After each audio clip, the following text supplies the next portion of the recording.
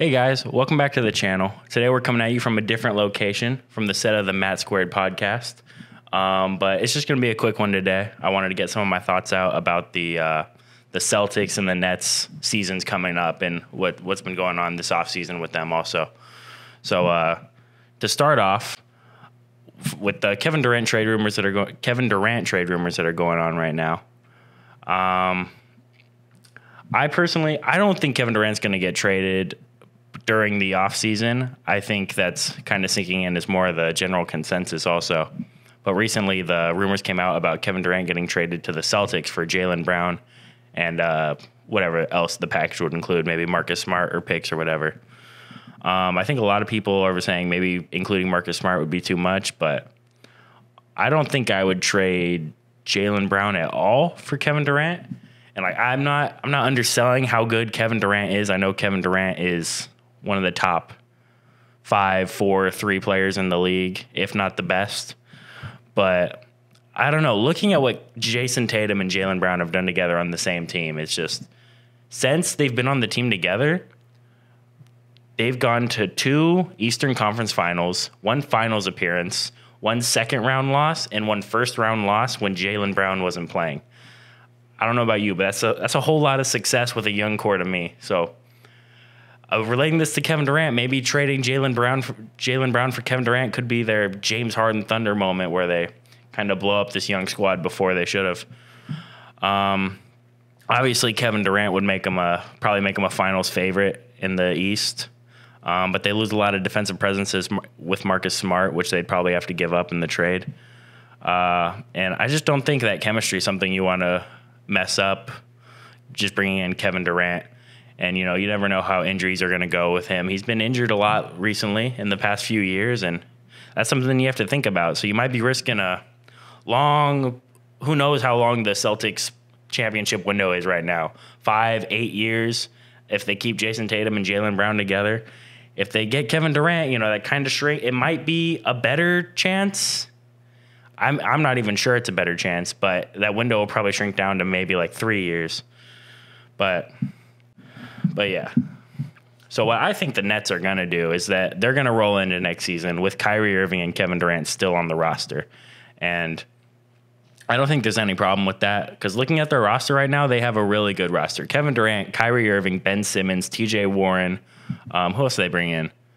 There's some other guys I'm not thinking of. They still have Seth Curry, Joe Harris, all these guys. There's someone else they brought in that I can't think of. I could look it up, but I'm not going to. But yeah, I think they should just roll into next season with the roster they have. See how it goes. Like, if it's dog shit, obviously, you can trade Kevin Durant at the trade deadline or even earlier if you want to, if it's not going well. But I think you should go into next season at least and see what that team can do. Even though there's been all these trade rumors, I think you just hold out a little bit and see what they can do. Once upon a time, Kobe Bryant asked for a trade from the Lakers, but, obviously they didn't and everything worked out fine. But yeah, for the Boston Celtics, I think they're poised to make another run at the finals next year. Obviously, there's some big competitors with Philadelphia and Milwaukee primarily. I don't know if I believe in Miami. Like, obviously, I know Miami's good, and they could happen, but I don't know if I really believe in them like that. Brooklyn, if everything goes well, you can't count them out, I guess, if they keep Kevin Durant and Kyrie, along with Ben Simmons. It's a scary team. If they bring it all together, it could happen, but based on the last couple of years, I'm not counting on that. So I think the Celtics are poised to make another good run at it. Like I said earlier, they've had two Eastern Conference Finals appearances, 1 Finals appearance, 1 second-round exit, and 1 first-round exit while Jaylen Brown wasn't playing since Jason Tatum and Jaylen Brown have been together. I think that's something you have to run back. I think there's, not certainly, but there's a very good likelihood that there's a championship in this team's future, especially with the additions of Malcolm Brogdon, who's literally just probably as solid a point guard as you can imagine having. He can shoot threes. He's one of the best finishers at the rim, which I was surprised to learn, but he is. I I don't think he turns the ball over that much. He can pass. He can play a little bit of defense. You know, he's kind of just like the perfect point guard to have on your team. Maybe not. You probably don't want him to be your best player, but he's the perfect point guard to have on your team. Danilo Gallinari coming in. He's not the player he once was, but, you know, he should provide some shooting coming off the bench. And who knows, maybe every once in a while he'll have a big game, but obviously I'm not expecting that much from Danilo. Robert Williams, who knows how much he'll progress going into next year. He's a young talent with a lot of upside, great defensively, great lob threat. But there's a lot to be excited about if you're a Celtics fan or if you're on the Celtics. So I don't think that's something you blow up to go get Kevin Durant.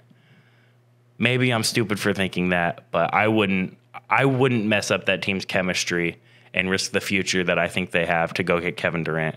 I just wouldn't do that. But yeah, like I said, guys, I'm keeping it brief today. That's all I got for now. I'll talk to you guys again later. Peace.